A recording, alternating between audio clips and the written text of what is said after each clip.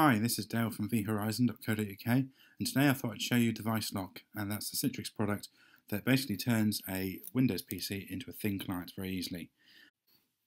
There are a number of prereqs you need in able to use Citrix Device Lock.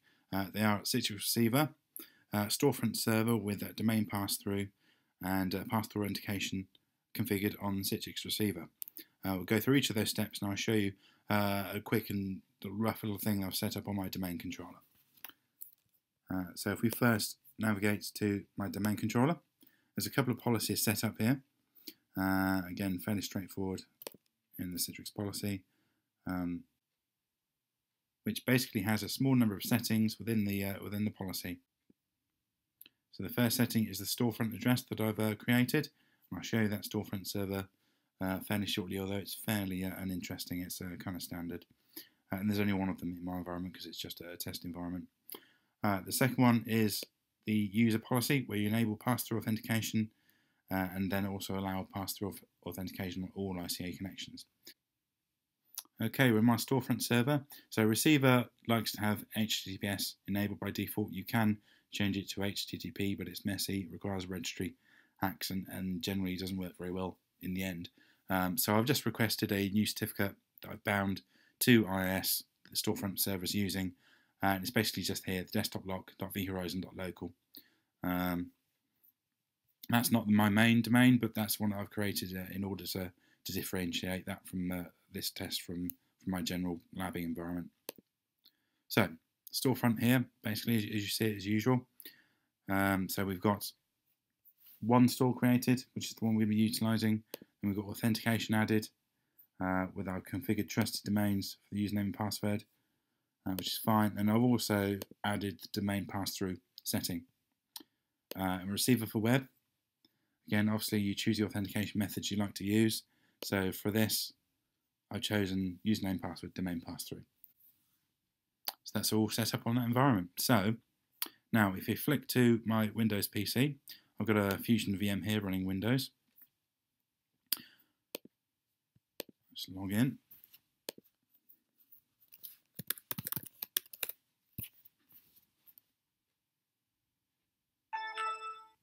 Okay, so we're in here. As you see, as it loads, you'll see there's no Citrix Receiver or anything else installed. The only thing I have installed is one of the prereqs, which is .NET 4.5.1. That is required as part of Device Lock, and you'll get an error message about no store being found if you don't have .NET when you're installing Device Lock. So Device Lock also requires Citrix Receiver to be installed first so it can see it, and then it will set it up. So what basically happens is if you're an administrator and you log in, you get a standard Windows shell, and it says it's elevated the desktop so you can see it. If you're a user account, you've got a domain user account or something less than an administrator account, you get nothing except a mock kind of web interface view, and I'll show you that in a minute. A bit old school, unfortunately. It does look a bit like web interface, which is a bit disappointing. I don't know if you can change that, but we'll try and see what happens. So I've copied across the files that I need already. So we've got Citrix in here, and then we've got a number of files in here. Basically, I've created an installation script, which does nothing more really than just automate the installation of the two components. So I've remmed out .next. We don't need to install that. Citrix Receiver, the only thing that really does is include single sign-on, and then we just do the install the MSI of Citrix Receiver Device Lock. You don't really need to say anything. Receiver, you can add stores and things within Receiver, but you don't need to do that here because that's all pulled down from the group policy when it's rebooted. So for a good test, I'll just show you that there's nothing untoward here. So if I go into my test user account,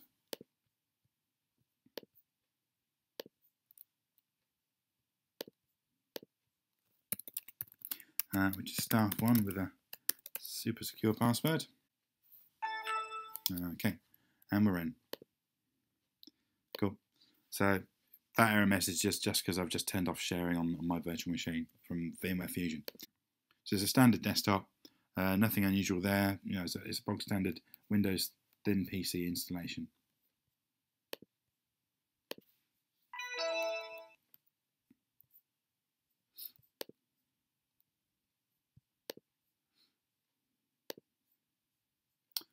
now if I do switch back into the administrator account, again, obviously all things you wouldn't do in a live environment, but here we go. This is just a lab, so that's good.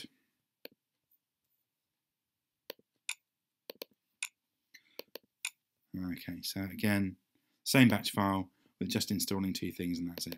So we'll just run it.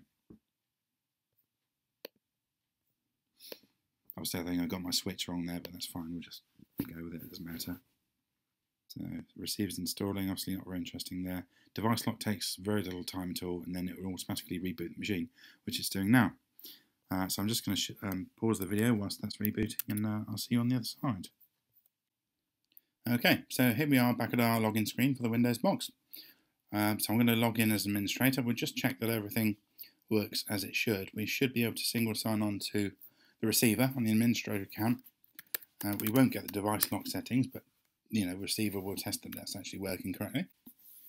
And there's a couple of other prereqs I forgot to mention, so I shall mention those as we go through. So here's the admin message. So it's just telling you that it's going to give you a full desktop rather than a minimised one. So again, nothing too different there, nothing exciting. Let's open up receiver. Brilliant. So we've got our administrator account single signed on and showing us a couple of desktops that I've provisioned out. So the settings that I forgot to mention previously is in here. Basically, you've got to add the storefront address into the local intranet zones, which I've done here. Again, that can be done by group policy just to ease the burden. If you click on custom level and scroll down to security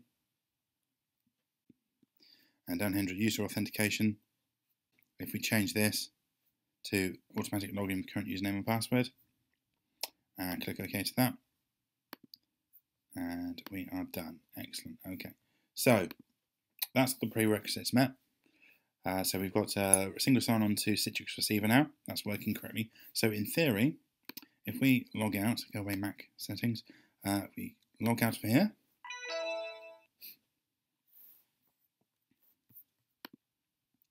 and log into our staff account. Again, the only permission this has got is a domain user permission, and that's it. There's nothing else.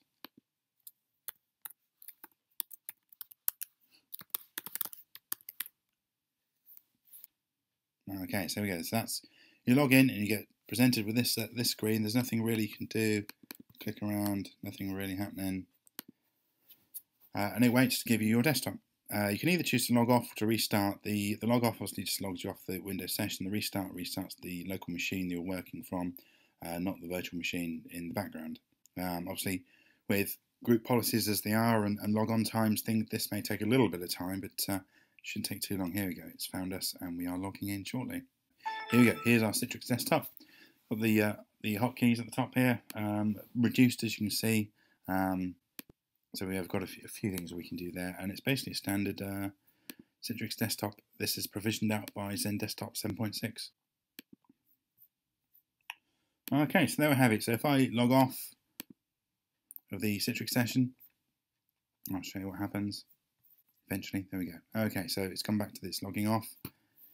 There's not much more we can do about it than that. So it just logs you straight out the Windows account. So it's very secure. So use cases. Basically, again, as just mentioned, security. If you'd like the flexibility of managing Windows devices, but you don't want your users interacting with the local Windows devices for plugging in USB things and all that kind of stuff, then great. Another great use case is desktops, laptops, coming to the end of their life slightly, maybe 4 or 5 years old, something like that, with slightly aging hardware on a full-fat Windows installation with all the applications and all the business apps and little cranky things that go with it. You just blow it away and install Thin OS on it, and then Device Lock, and you have yourself a nice, speedy, if somewhat ancient, thin client. So yeah, it's really good solution. Not thought of that very often, so I suggest have a play with it, see what you think. If you want to use it, then great.